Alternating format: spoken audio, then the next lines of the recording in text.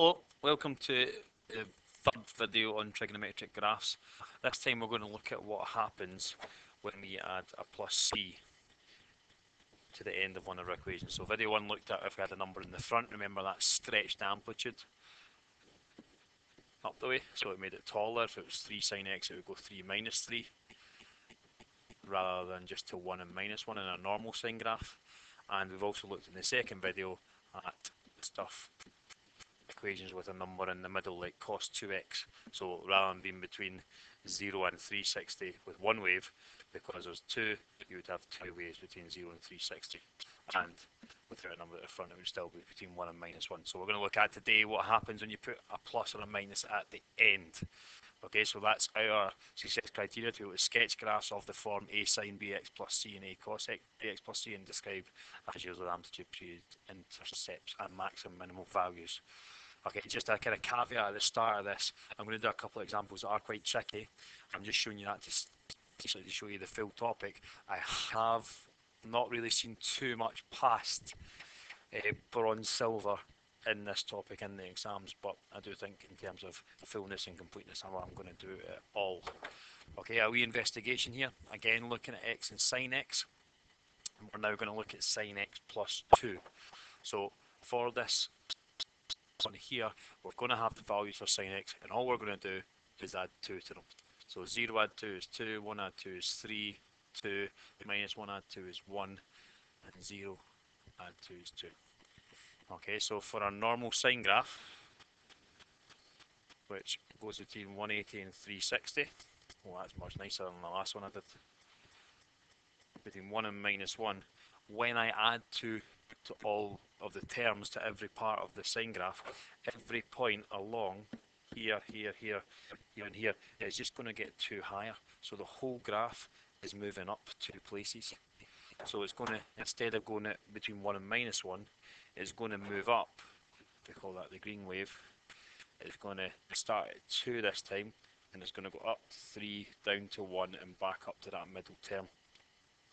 Okay, now I didn't do it there, but it is quite handy sometimes just to have that middle line in to make sure that you are kind of centered around it. So the height there would be 3 and 1 still, and the middle term would be at 2.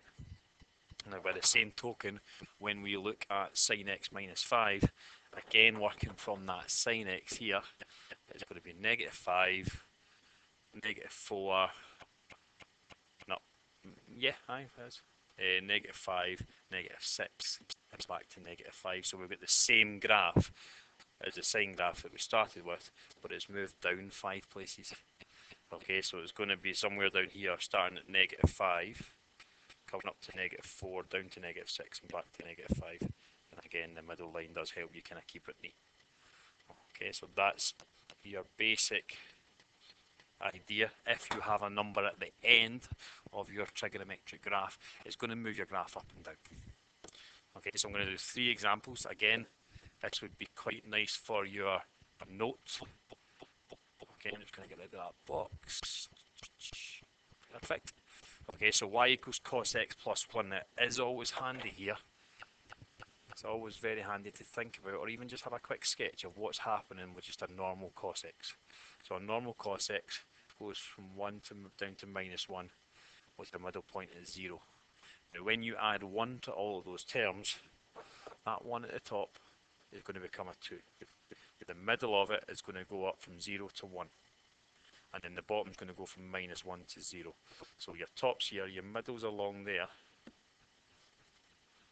wasn't very good.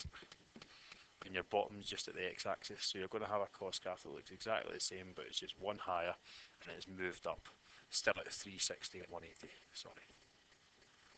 Okay, so same cos graph, 1 place higher. Now in B, we've added in a 2x there. Okay, and we know all that does is it squeezes the graph in, so you've got 2 and 360. Okay, so if we look at, okay, just before we add 3, okay, we're going to have 2 sine graphs like that and 360, and it's going to be 1 and minus 1, because we've got nothing there. There's no number before, so it's still going to be 1 and minus 1. When we add 3, that 1 is going to come up to 4, The midpoint at 0 is going to come up to 3, and then the bottom of the minimum points are going to be at -1, moved up to 2. So get a wee dotted line again, just to provide a bit, make it a bit neater. And you're going to have exactly the same graph with 3 points higher. Okay, so we know this bit. We already know how to do this. We're just making it from here 3 places up. Okay, we'll do that way. Too many arrows. Right, so lastly, C. Again, it's very tricky, this one. It's got a lot of stuff going on. You've got three different things happening to your graph. You've got the 6 at the front, which stretches amplitude to 6 and -6. You've got 10x, which means you've got 10 waves in 360, so the period of one wave will be 36, because those 10 waves fit in 360, so one wave is going to fit in 36, and then that -5 is going to move it down 5 places. Okay, so what we'll do, we're going to draw 6 sine 10x first, just as a wee guide, so we know that's going to go up to 6, down to -6, and it's going to be up to 36 and 18 to save me drawing 10 different ways, which is going to get even messier than this. So 6 -6. When you move it down 5 now, that 6 is going to go to 1. The middle point there at 0 is going to go down to -5, and then the -6 is going to come somewhere down here to -11. Okay, and then you've got exactly the same graph, so you're going to go up to 1, down to -11, and then up to 5. Forgot to do my line in the middle to make it easier. I did alright there, actually. Okay, and then if you are doing multiple graphs on one, make sure you're very clear and label what one is your final answer. Okay, so that is how to draw them. There's a lot of stuff going on, but you already know that first part. The only difference we're making is moving it up and down at the end. Now, we'll do a little bit of identifying the graph here. It's slightly trickier, but the key point there, so if we look at the first one, is that 7 and 5. In the middle is going to be 6, which means the amplitude, the difference from the middle to the top, is just 1. So this is a normal cost graph. Okay, but we know the middle point of a normal cost graph is usually 0, and the top is usually 1. So this is moved up 6 places. Okay, the difference between the 6 and the 7 is 1. The graph is moved up 6 places, so that's going to be y equals cos of x. Okay, again, we're at 360 for one wave, so there's no number inside the x. We're 6 further up. Okay, we're going between -1 and 1, up between 5 and 7. Okay, for part B, let's have a wee look. We've still got one wave in 360, so it's just going to be a normal x. We know it's a sine wave, so it's going to be sine x. Now the difference between the middle of that sine wave and the bottom and the middle of that sine wave and the top is 3. So the amplitude is 3, which means I've got 3 at the front of that sine x.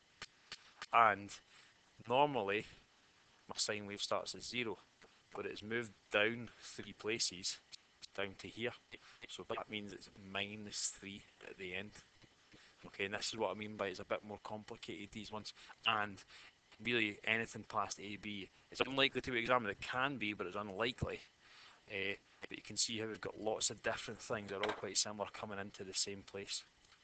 Now for C, let's look at it first. We've got, starting there, 1 wave, 2 waves, 3 waves in 360.